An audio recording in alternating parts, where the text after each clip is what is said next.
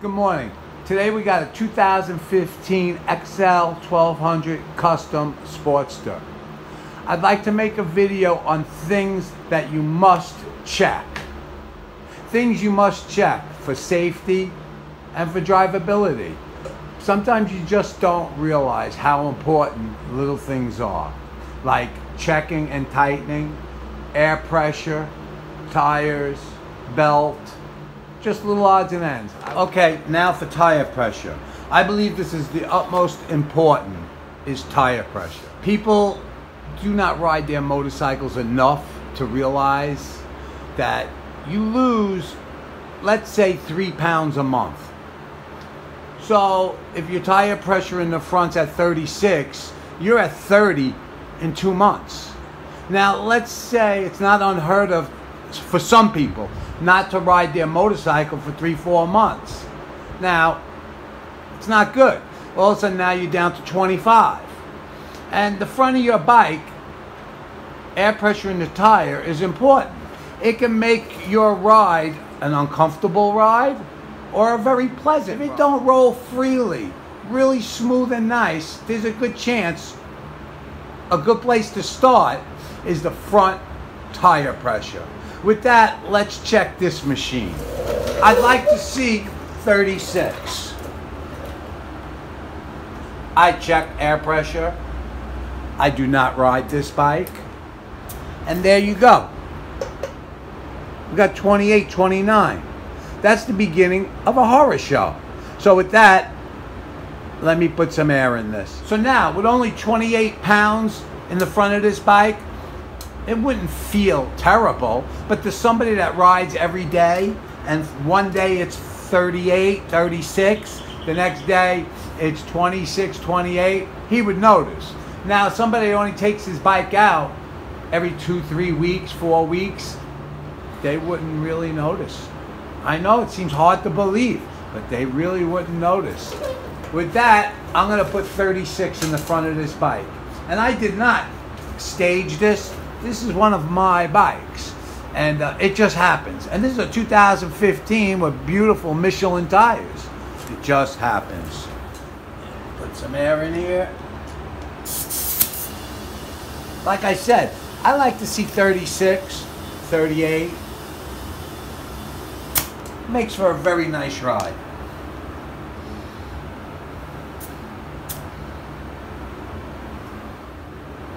All right, there we go. It's a big ordeal, this tire pressure. It really is. Your bike will feel responsive. It'll feel like a new bike. I mean, it really makes a huge difference, tire pressure. With that. All right, we got 36 to 38 in the front. I'll check it again later. With that, let's go to the back of the bike. Now for the rear tire pressure. I like to see 41. That's what I'm comfortable with. That's what the book calls for. And that's what I like to have it at. It feels very comfortable when you're riding. With that, let's check it. I had to remove the bag. As you see, this is 31. That's 10 pounds. It's a lot. Let's put some air in this.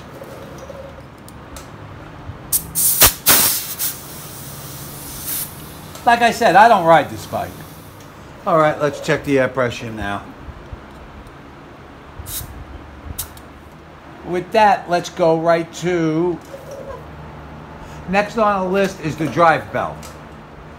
It is utmost important to have the right tension on this drive belt. So now to check that, you could quickly just go right here. I like to see 3/8. They have a scale on the belt guard that I'll show you now, but this is a quick reference. Right there, you know you're where you need to be. But I'm going to show you a spot. It's hidden, but it is there. Okay, this little scale is hidden by your exhaust. You'd have to get very low on your motorcycle to see this, or at this angle on a seat, but you'll never see how your belt tension is. So you have to lay down and just take it, and you'll see there's a scale. I like to see 1/4 inch, 3/8. No, I have a video on how to adjust your drive pulley belt. So with that, let me show you where you adjust it. The adjustment on a Sportster is done at the axle. On the other side, there'll be a nut that you must loosen, and then you adjust it on both sides with this nut here. Check your play in your belt, and they have a tool.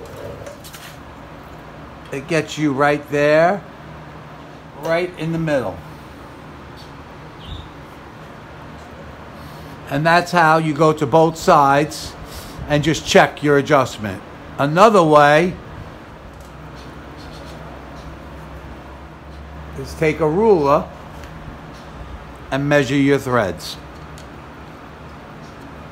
People will say, oh, that's not the way the book says, it's not the way. This is the same as the other side. So if you have as many threads coming out of this side as you have on the other side, this wheel is true. And that's what's important. The right belt tension and the wheel being true, and you did a correct job. It's that easy. They try to make it complicated, but it is that easy. Loosen the axle, make your adjustment, measure off these threads on both sides, tighten the axle, check the belt, and you're on your way. I have a video on it. Just ask me and I will send it to you. With that, let's get to the battery. Now, let's remove the seat and check the battery terminals. Utmost important. Remove that Phillips head. Be careful you don't slip and scratch the fender. Sometimes these can give you a problem. You'll see. Jiggle it. You'll see. Just shake it around a little bit. This ties into that.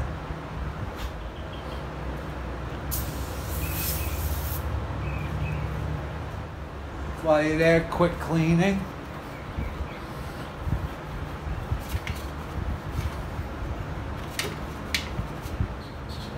I'd rather discover a problem in my garage than have it happen to me on the road.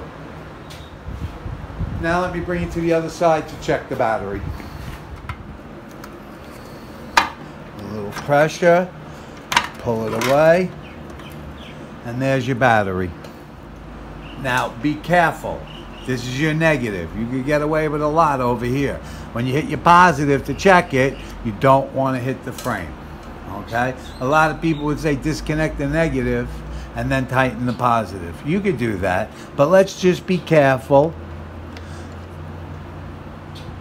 10 millimeter. And all we're going to do is just check if it's tight. These will work themselves loose, and then your charging system fails and your bike breaks down because it won't start. The battery will be weak. This is the one you want to be careful with. This is a 2015. They're all a little different but the same. What I'm going to do is move these wires out of the way. Be careful. You can get in there. Don't be scared. If you want, just tape it up. That's tight. Okay. Put that like that. These two tabs right here line up. They did a better job with this 15. Other years, these side covers come off. All right. We're finished with the battery. That's tight. Everything's nice. And I'm going to just spray some cleaner on here before I put the seat on. You know I love my Harley polish. Spray a little bit. It's that easy. Wipe it down. Because it's hard. You're not going to get to none of this stuff. When the seat's on, this dust builds up.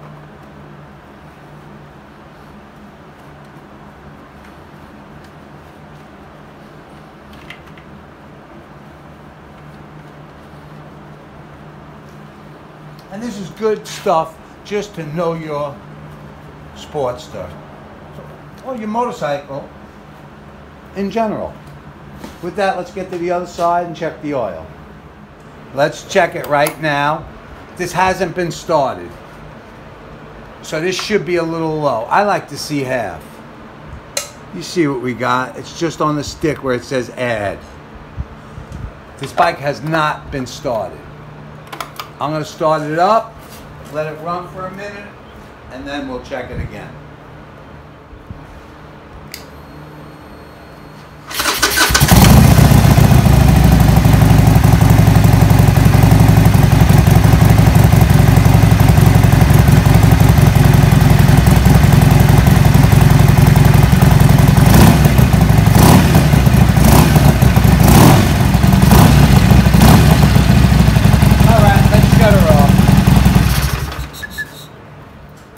We'll give it a second.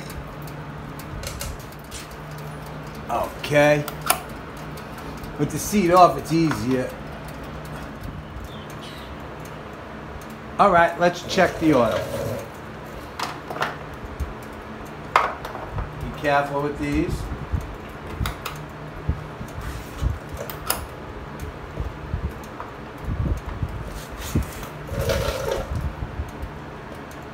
Hope you could see that.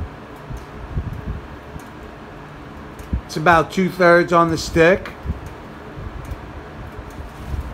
Before we checked it, it was right by the add line. What happens is, when the bike sits for a little while, and it could be a week, the oil will settle. It could be 3 days. The oil will settle, and it will be into the dry sump in this V-twin motor. You add a quart of oil, and now you pollute the whole system, which causes fouling of the air filter through your oil breather, which causes fouled out spark plugs, and a very lousy running motorcycle. 2/3 on the stick, and you'll have a great running bike. Now, to check the exhaust system. Usually these do get loose. With a 9/16 deep, you want to test. Nice. These would be the exhaust slip-on nuts. Nice. Now, on the bottom, 1/2 inch, 1/2 inch. There's 2 of them for this slip-on. Now, there's 2, we just checked the 2 1/2 inch nuts on the front slip-on. Now let's check the 2 1/2 inch nuts. There's one here and one right there. All right. Tight.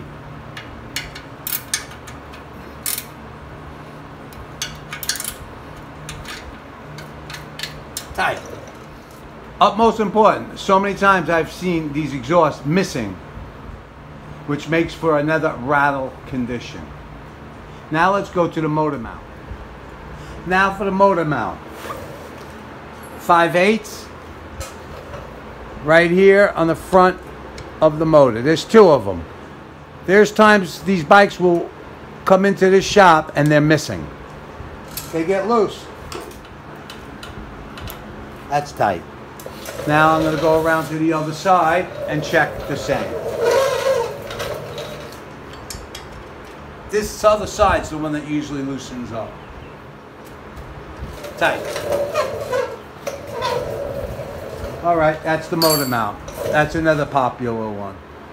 Now let's check the rear and the front foot peg. You will have 2 Allen heads. 1, 2. You will need a swivel. The exhaust is in the way.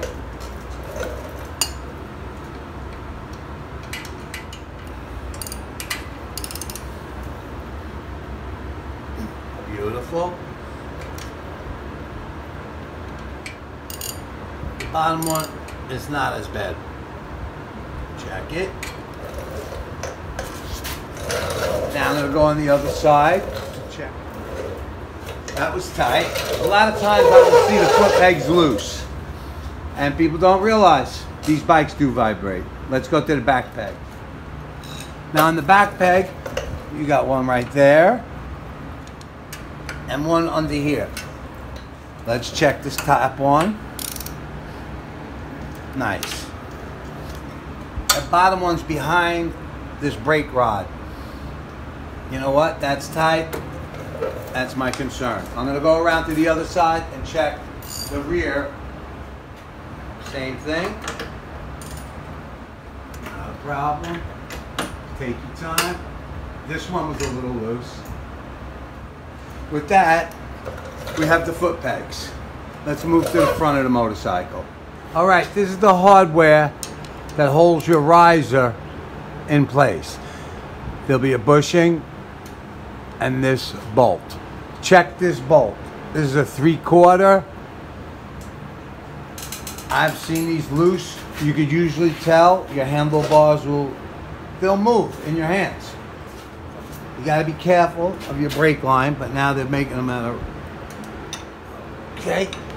Now you see I got it. Get this on there. Okay. That was a little loose.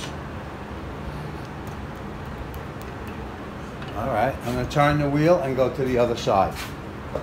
That bolt is right here. Let's get our 3/4 in there. Be careful. The other side was a little loose. This side was pretty decent. I might have moved it maybe a 1/16. But like I said, you want your handlebars to be firm. Check them. All right, with a 1/4 inch Allen head, let's check these riser hardware.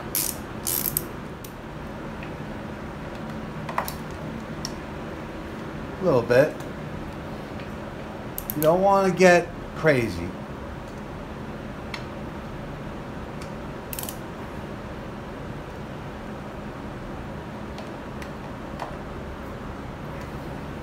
That's the riser hardware. That's done. Another biggie is the controls. Mirror, clutch, housing, master, mirror. Let's just make sure you check them. The Torx bit, T27. And I have seen in my travels on my King, these loosen up and the control wanted to move. I had to actually stop at a store and get that tool. Because the Torx bit, it's not like that's everywhere. Check it, don't. You'll feel it.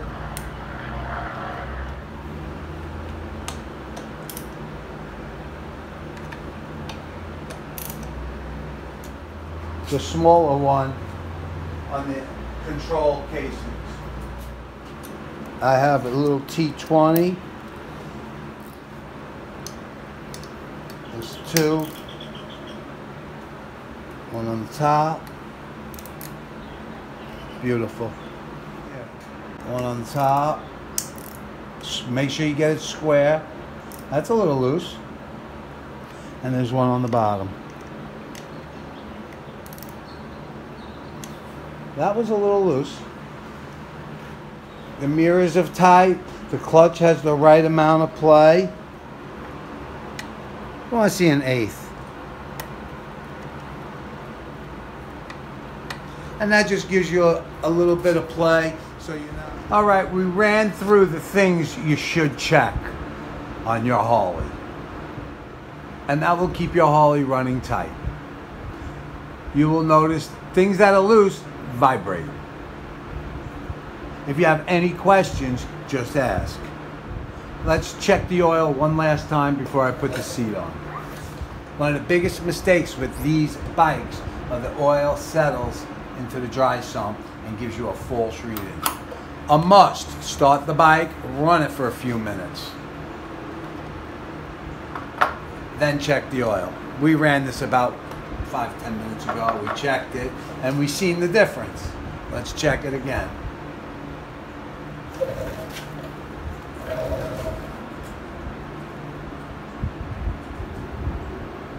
As you see, it's a little more than half. That's where I like to see it. And I find that I don't have problems with the oil working its way through the breather and causing a mess in the air filter.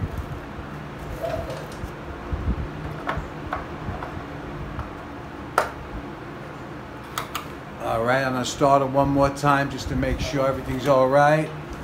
Let's turn the handlebars, ignition, neutral.